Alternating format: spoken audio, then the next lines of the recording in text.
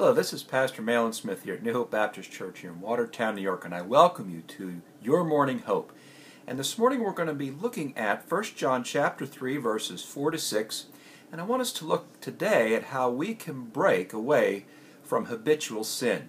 1 John 3, 4 to 6 says, "Everyone who makes a practice of sinning also practices lawlessness. Sin is lawlessness. You know that he appeared in order to take away sins, and in him there is no sin. No one who abides in him keeps on sinning.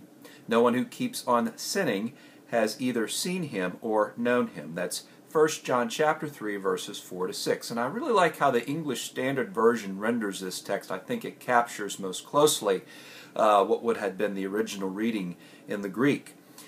Note there, it says, everyone who makes a practice of sinning. And so many English translations will either just simply render it sin or keep on sinning, but this emphasizes habitual practice. This is a habitual present.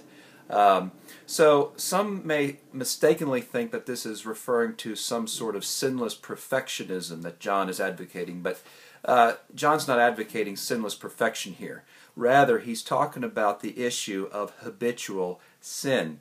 And what he's doing here, he's giving us an antidote as to how we can break away from the pattern of habitual sin, as well as using a diagnostic way of seeing and distinguishing whether or not we have true saving faith.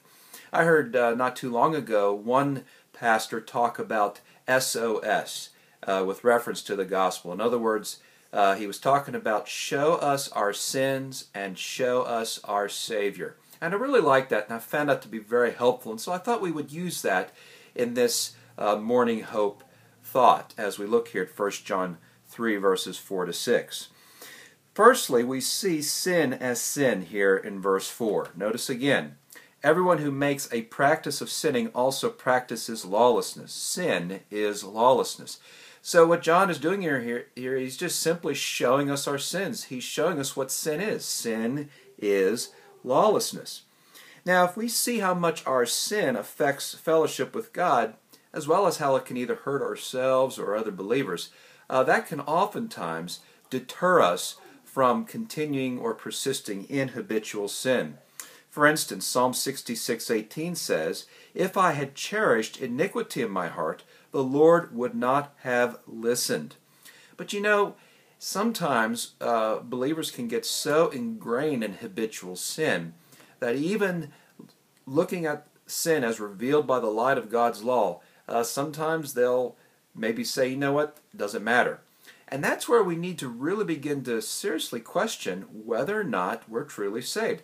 You know, just because someone professes to be a Christian doesn't necessarily mean they're a Christian. There's always two things that I've always looked at, and I think 1 John chapter 3, verses 4 to 6 bears it out plainly. I've always looked at what are my attitudes towards sin and what are my attitudes towards the Lord Jesus Christ. John is showing us our sin. He's saying that it's lawlessness. But you know, sometimes we can get so stubborn that that doesn't even deter us. And so that's where we really need to ask ourselves, am I truly a Christian? That's where we move to the second antidote, namely where John shows us our Savior. Again, looking there in 1 John chapter 3, note there in verse 5, "You know that he appeared in order to take away sins, and in him there is no sin." There we see Jesus came to bring about the solution to our sin problem, namely himself. He came as the sinless one. And so when I see my Savior, when I see that he is sinless, that's how I really see that my sin is sin. All that the law of God can do is tell me that I have sin and that I'm condemned and that there's no way I can save myself. But then it points me to the Savior. And as I look at the Savior, it is in him that I find the power to overcome habitual sin. And so, if I'm a true believer, when I see Christ, when I see his sinlessness, as well as how he regarded sin, that's how I'm going to break the love affair with habitual sin. We read in 1 Peter 2:22, "He committed no sin, neither was deceit found in his mouth." You know, and I think about the Apostle Peter and how it was he denied our Lord 3 times. And we read in Luke 22:61-62 these words, "And the Lord turned and looked at Peter, and Peter remembered the saying of the Lord, how he had said to him, Before the rooster crows today, you will deny me 3 times. And he went out and wept bitterly." Now there in Luke 22 verses 61-62, there again it says, "And the Lord turned and looked at Peter." And undoubtedly Peter would have been looking at the Lord at the same time. And the moment he looked at his Savior, he demonstrated he had true, genuine saving faith. He saw his sinless Savior, and he went out and wept bitterly. On the other hand, Judas, who had sold out our Lord for 30 pieces of silver, he had remorse, yes, but he clung more to his own rights. He clung more to his own name rather than to his Lord. You see, he did not look to the Savior.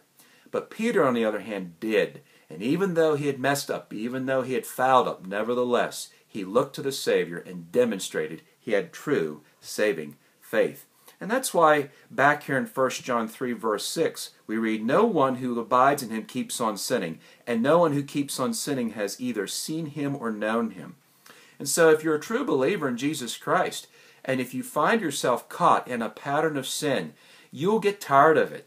You won't want to do it anymore, and you'll want to look to your Savior. And those things are only prompted in us by the Holy Spirit as He continually works in us, as He points us to Christ. And so, my friend, if you find yourself caught in a habitual sin, let me close with 1 John 1:9, which says, "If we confess our sins, He is just and faithful to forgive us all our sins and to cleanse us from all unrighteousness." So, Lord, show us our sins and show us our Savior so that we can break away from habitual sin. This is Pastor Malin Smith of New Hope Baptist Church in Watertown, New York, bidding you godly hope for this day.